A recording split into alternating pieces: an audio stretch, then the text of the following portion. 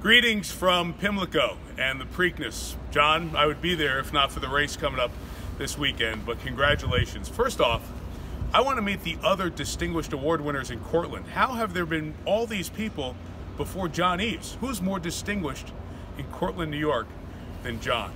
Mentor, friend, person who cares about his community, has given back so much of his time.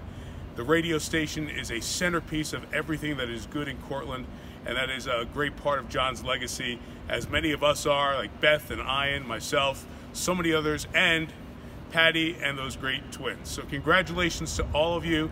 John, we wish we could be there for this special night, but I guess we'll have to raise one under the new dome in Syracuse when that's done.